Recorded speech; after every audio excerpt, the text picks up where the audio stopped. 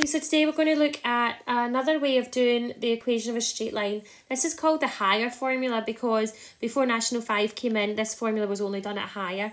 The beauty to this one is it allows you to find the equation of any straight line even if the y-intercept is not given. And some people will prefer to use this one all the time. Some people might use a mixture of two. So here is the formula here in the bubble. Y minus b equals m bracket x minus a. And again, you have to memorise this one. It is not given to you in the exam, okay? So please memorise it, write it down. M is still the gradient, so we already know how to get that. This bit's slightly new though. A, B, so we take any coordinate we prefer and we label it A, B, and then that's what we substitute in here for A and B. And then there's a wee bit of rearrangement to do. And as I said, this is especially good when you don't know your C value. So let's look at an example. Find the equation of a line passing through 5, 2 and 8, 8. So first thing I'm going to do is we're going to label it x1, y1 and x2, y2. And we are going to go find the gradient. So this is all stuff we've done before. So it's y2 minus y1 all over x2 minus x1. So starting from the right hand side, we're going to do 8 take away 2 on the top. And on the bottom, 8 take away 5. And this will give us 6 over 3, which can simplify down to 2 over 1. But remember, we don't need the 1. It's really 6 divided by 3, which is 2. So our gradient m equals 2. Now, what you probably would have previously done is then taken that coordinate, taken one of those coordinates and subbed it into y equals mx plus c. And that would have given us our equation that way. We would have subbed in a value for x and y, rearranged to get c, but we're not going to do it that way now. We're going to use this new formula. So let's get rid of that because that's no longer the way we're going to do it. Because we don't have a c value. None of our coordinates are 0 something. So I'm going to take a coordinate. Now you can choose. You can use the 5, 2 or the 8, 8. I'm just going to use the very first one. Out of preference, if there is a negative there, I probably wouldn't use that one. So I'm going to call the 5, 2 my a and my b value. So the equation was y minus b equals m bracket x minus a. So replacing b with the number 2, we end up with y take away 2 equals, now m is also 2, bracket x minus a is the number 5. And that gives us that. Now that's us got the equation of a line, but it's not in the format we're used to, so we need to do a wee bit of rearrangement. So we're going to expand that bracket, oops a daisy, y minus 2 equals 2x minus 2 times 5 is 10. We're getting closer. The only thing now is we don't have y on its own. That minus 2 is in the way. So minus 2 is going to come over and become a positive 2. So we've got 2x minus 10, positive 2. Some of you will probably skip that wee line, but I'm putting it in. And that gives us y equals 2x. Negative 10 plus 2 is negative 8. And that is the equation of this straight line. Okay, so it's y-intercept, if it then asked you, would be that the y-intercept is 0 minus 8. And it hasn't asked you that, but that's what it would have been. So we didn't need to be given the y-intercept at all in the question like we've been given previously. Let's have a look at another one. So question 2, find the equation of the line passing through these two coordinates. So same again, we're going to go do our gradient. x1, y1. x2, y2. And as you get better, you don't necessarily need to always do this. Gradient formula is your y's on the top. So it's minus 2 take away 4. On the bottom, it's 5 take away 3. And that will give us minus 6 over 2. Oh, it's similar to the previous example. 6 divided by 2 is 3, but there is a negative there. So m equals negative 3. So that's what we're going to be using in our equation. Let's choose a coordinate. Now, I said earlier I would probably have chosen the C one because it doesn't have negatives, but I'm going to show you the working if it did have a negative. So I'm going to use that one, the 5 minus 2 this time. And it really doesn't matter which one you choose. As long as you do all the algebra right, it should still work out. So y minus b equals m bracket x minus a. Now, it will be y minus minus 2. Now, remember, if you've got y minus minus 2, that's a double negative. So that really turns into a positive. So this becomes y plus 2 equals our gradient of negative 3 bracket x minus a is number 5, so x minus 5. And same as last time, we're going to expand that bracket, but there's a negative in front of the bracket, so that becomes negative 3x. And remember, a minus 3 times minus 5, double negative, turns into a plus 15. So remember the rule, timesing anything by a negative changes all your signs. From there, we just need to move this plus 2. So plus 2 will become a minus 2. So you've got minus 3x plus 15 plus 2 comes over to the right hand side and becomes minus 2. Again, some of you will skip that line. And then we just need to tidy it up. We have minus 3x, 15 take away 2 is 13, so plus 13. So the equation of this line is y equals negative 3x plus 13. Okay.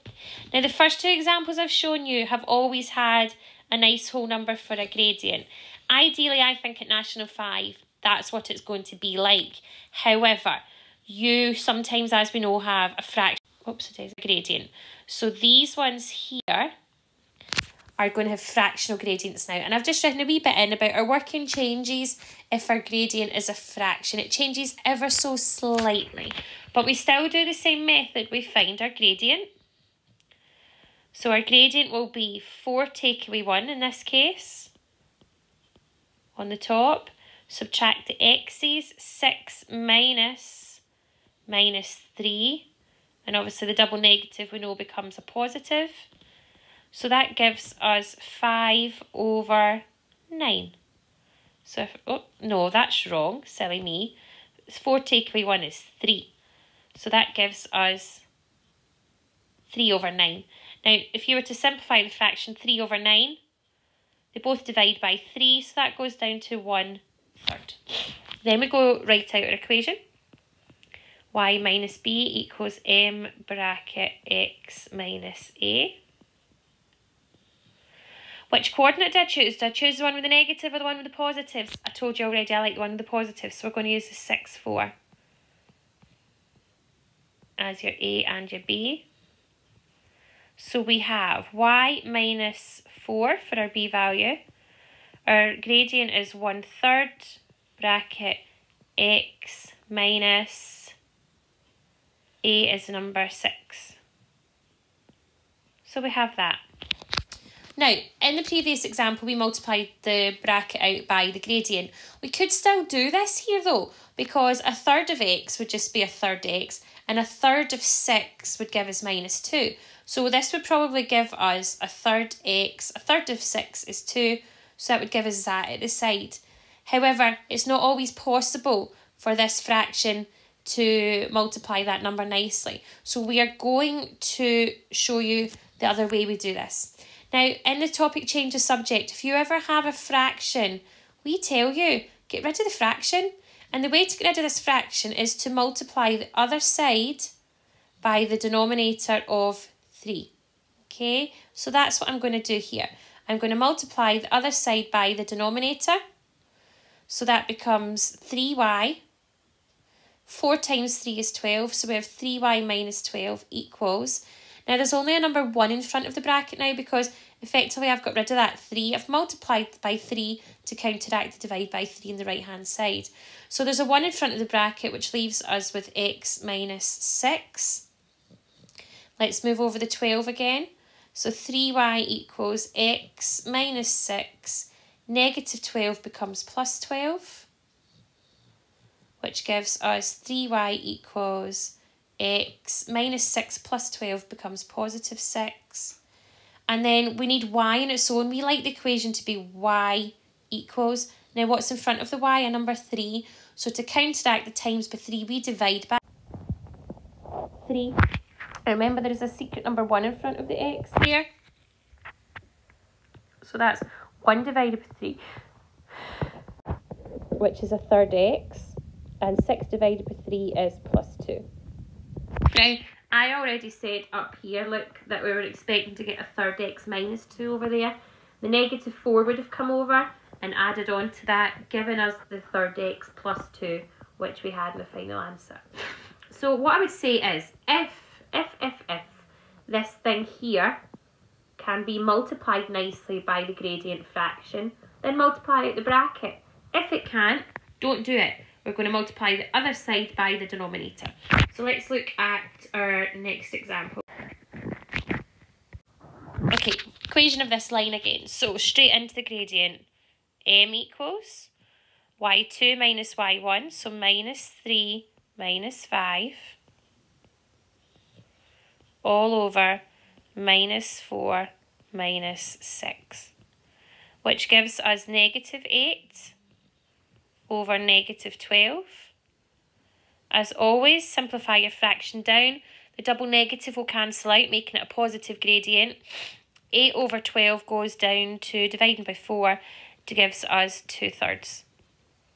So our gradient here is 2/3. Into the equation, y minus b equals m bracket x minus a. What coordinate do we choose? Again, you know, I've already said I like the ones without any negatives, so we're going to use 6, 5 as AB. So we have y minus 5 equals 2/3 bracket x minus 6. Okay, so y minus 5, oh, I forgot the equal sign there. We're going to multiply the left-hand side all by 3. So we're going to times all of this by 3, which gives us 3y minus 3 5s are 15. Please, please, please always remember multiply everything, not just the y. So 3y minus 15 equals, now that 3 has been counteracted now, leaving us with 2 in front of the bracket. So that'll give us 2x minus 12. Okay, from there we need to rearrange, so we need to bring the 15 over. 3y equals 2x minus 12. Minus 15 will become plus 15, giving us 2x plus 3. And then again, we need to counteract the 3y, so we need to divide everything by 3. If it doesn't divide nicely, you leave it as a fraction. So that gives us 2/3 x plus 3 divided by 3 is 1. Now, my examples have all given you a really nice y-intercept. What I want to do is pretend for a second it didn't. Take you back to this one again and just double check whether you look at the equation at the very end. When we do our change the subject to get it y equals, the gradient should match the 2/3 that you had earlier on in the example. Okay, I hope you followed that okay. So let's say I got down to the final line of an equation and it gave us 5y equaled 3x plus 4. You would then divide by 5 to get rid of the times 5 there. 3 doesn't divide by 5, so you leave it as 3/5 x. 4 doesn't divide by 5, so you leave that as 4/5. So the gradient of the y-intercept here wouldn't be a nice coordinate, it would be 0 4/5. Okay, so it's not always a nice coordinate, but theoretically at National 5 it should be. Okay,